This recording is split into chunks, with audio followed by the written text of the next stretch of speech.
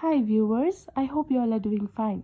Today we will find square root using division method. So let's solve the given questions one by one. So this is the first question, 2,76,676. So we have to find out the square root of the given number. So let's pair. The first step to find out the square root is using division method is we have to pair the numbers. So pairing, we will start from right side. So we'll pair this 27 as one pair, 66 as another pair, and 76 as a third pair. So 26, 66 and 76 are our three pairs. We have to always pair the numbers from right side. Now we have to take out the largest number closest to largest whole number. If we multiply one largest whole number with itself, we have to get a number closest to 27 but not more than 27. So which number is closest to 27 in squares? Let's take 5, because 5 5s is 25. 25 is the closest number to 27 in squares. So 27 minus 25 gives you 2. Now let's take the second pair down. The second pair is 66. So let's take 66 down. We have to take a pair and not single digit. Now the next step is we will double the quotient. If we double there is nothing. Simple step is to double the quotient. We will multiply the given quotient with 2.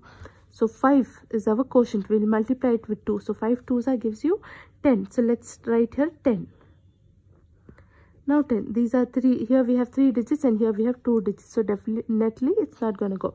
So we will add one more digit and we will multiply the same digit here with the quotient. We have to get a number closest to 266 but not exceeding 266. So now let's think of a number. Let's take 2, right? Because see, 102 into 2 gives you 204, which is closest to 266. See, if we take 103 into 3, we will exceed 266. So let's not take 3, and instead of 3 we will take 2. Now we will subtract. 204 minus 266 gives you 62. Now let's bring the third pair down. Third pair is 76. Now 6,276, right? Now we'll take the same here. The 10 here, we'll copy the same 10 here. Now here we have 2 digits and here we have 4 digits. Now the next step is we have to double the quotient, right? If we double the quotient, what did I tell? To double the quotient, we'll multiply quotient with 2. So 2 into 2 gives you 4. So 104. Now here we have 3 digits and here we have 4 digits. So that's not going to go. So we'll add one more digit to get 6,276. So now think of a number. If we multiply with itself, we have to get this. So 104, what will we put here to get 6,276? Let's put 5. 1045 into 5. So the same 1045 into 5 gives you 6,276. So that's all. If we subtract both, we'll get 0 as our answer, 0 as our remainder. So our quotient here is 525. So therefore the square root of 2,76,676 is, the final answer is 525. Therefore, now let's solve the second question. Let's bring this 4,489 here. Now the first step is pairing it from right side. So we'll pair this number from right side. This is one pair and this is the second pair. Now let's square a number. Simple, right? 44 and 89. Let's take a number closest to 44, which in tables, which is closest to 44 in squares. 6, right? Because 6 are 36. So 36 minus 44 gives you 8. Now bring the second pair down. 8, 89. Now we'll double the quotient. If we double the quotient, 6 into 2. 6 2s are 12. So 12 here we'll get. Here we have 2 digits and here we have 3 digits. It will never go. So 12, which number we will add? we'll multiply with which number, which number if we multiply we have to get the exact 889. So let's take 127. 127 into 7 gives you 889. Now we will subtract 889 minus 889, remainder is 0. So our final answer is 67. Let's put down here.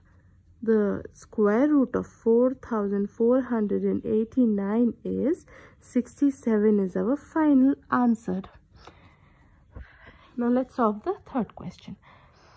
Our question here is we have to find out the square root of the given number. So let's put the given number 46, 656. Now we will start pairing.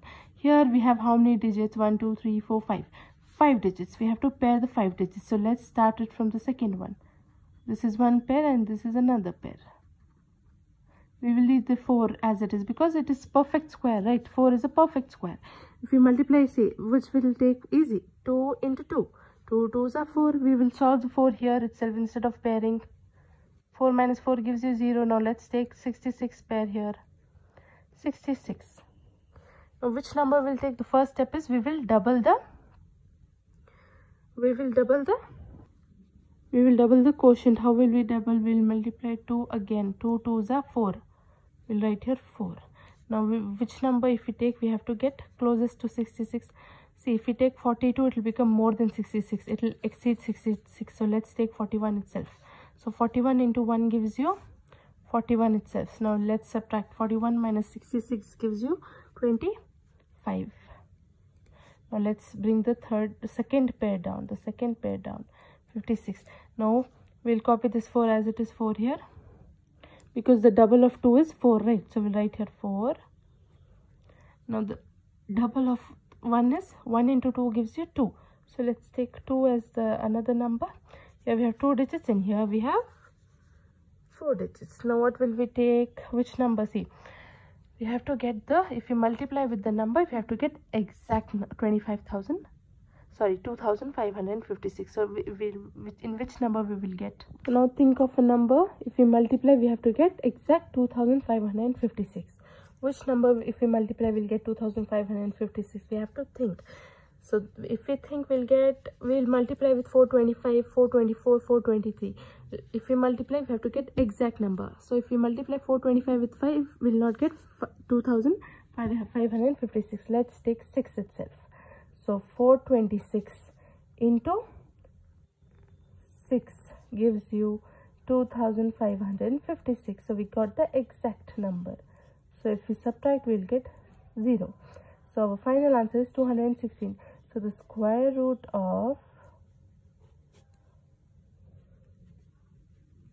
46,656, our answer is 200. The square root of the given number is 216.